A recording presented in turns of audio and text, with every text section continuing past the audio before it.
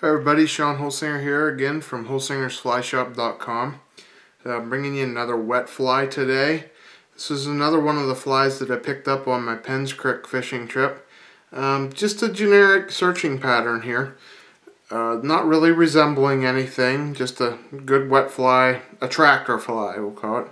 I'm going to start out with the size 14 Daiichi 1560 wet fly hook, some black thread. Next thing I'm going to put on is a piece of pearl mylar tinsel. This fly is called Partridge and Flash.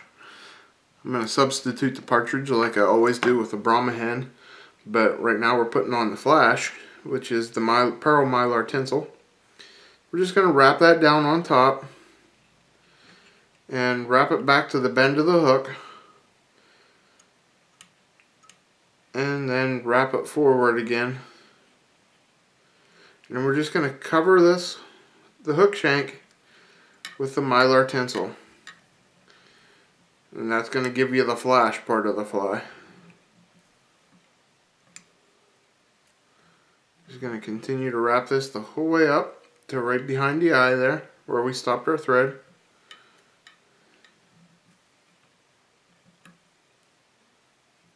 So I was fishing this one today. I was fishing wet flies. This with my March Brown pattern and did real well on the March Brown pattern. Getting back into my wet fly fishing again, going back to where I started. Having a lot of fun doing it. You know, you don't always see them feeding on top like with the dry flies and stuff, so the dry fly hatch isn't always there. But even though they're not feeding on top doesn't mean they're not feeding right under the surface with the wet flies. And you get a lot of the same exciting action that you do dry fly fishing wet flies. You'll see them take the strike, you'll see them take the fly a lot of times because your fly's swinging right up to the top of the water. The next thing I'm going to do is I'm going to take a little bit of light shade rainbow scud dub. You can use any cream. I like the ice dub look to it. The scud dub has that flashy ice dub look to it. I just don't have any like a cream ice dub on me here. This is the closest I had to what I wanted. So I'm going to use it. And we're just going to dub a little bit on here. We're not going to put a whole lot on here. We're just making a ball. Just making a real small ball there to get your hackle to stand up on top of that mylar tinsel. If you don't, it'll just lay down real. It'll fall right down on the body. We want to have a reason for that hackle to stand up here. Okay, like I said, just gonna get a little bit too much here. Pull some of this off. Unwrap one and tighten it back up.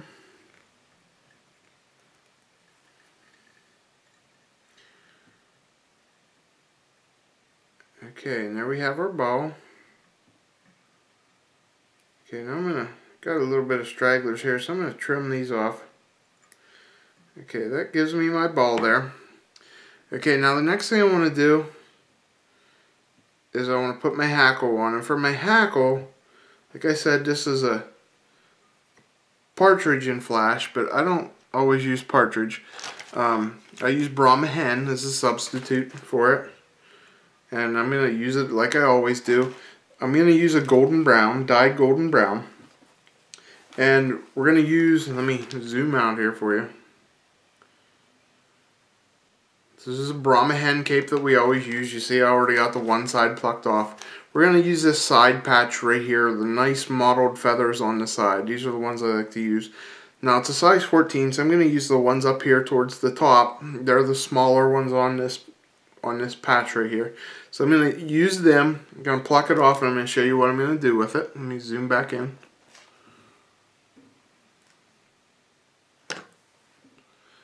Focus there. Okay, I'm going to take one of these feathers, and what I'm going to do is I don't want this real thick on here.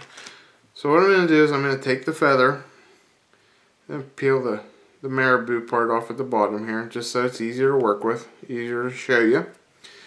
Okay, now I'm going to take and pinch the end so I get the hackle length at the right length that I want. Then once I get that to where I want, you see I'm going to have a tag in. This is what I'm going to tie down. But before I do that, I don't want too much hackle on there. And I just ruined that fly. So I'm going to take another one. 1 second here. Okay, I'm going to get another one here to show you. I pulled off, what I was doing was I'm pulling off one side of the fibers here. And I pulled off the wrong side. So I'll come back in here and show you this again. Okay. Gonna get the feather where I want it, the right length for the fly. You don't want it too long. You want it to be the length, you know, from where you're tying it down to about right here. You don't want it to go past that. And like I said, I'm going to pick out the end, then I'm going to come back in and I'm going to peel off one side. And I did it again, so what we're just going to do, you see there I peeled off and I peeled off my tag, so we're just going to make the tag out of a couple of these fibers here.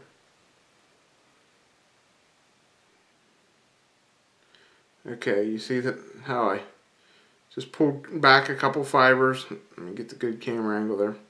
Left a couple fibers at the top. We're just going to tie them down. We'll loose loop it and then tie it down. Okay, then we're just going to, like I said, I want this real sparse. I just want the effect of the, you know, like the legs, the emerging wings here. I don't want a lot of fibers hanging on this. So we're just going to, because I peeled off both sides, I mean one side of it, that, you know, lessened the number of fibers I'll have on it. So I'll wrap the whole thing. If I was to wrap, if I wasn't going to peel the one side off, I would only make like 3 wraps on there. At the very, very most, probably only 2. Okay, now that I have that wrapped off, I'm just going to cut this off. Come back, take my fingers, I'm going to slide it back over the head, pull them fibers back into place where I want them, and just wrap them enough that I get them laying backwards and not standing straight up. And come in, we're going to wrap off and make a nice head here. With the whip finish.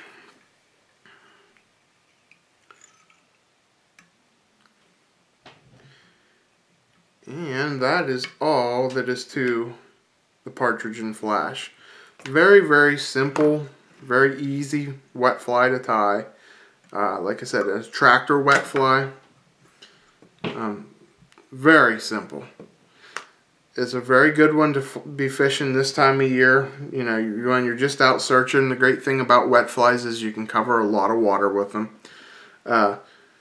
Great pattern, give it a try. Hope you enjoyed it. As always, if you like my videos, please subscribe to my YouTube channel. I got a link up on the top there. The material you see to tie these flies, you can buy from our website at holsingersflyshop.com. And don't forget to like us on Facebook. Thanks again for watching. I'm Sean Holsinger.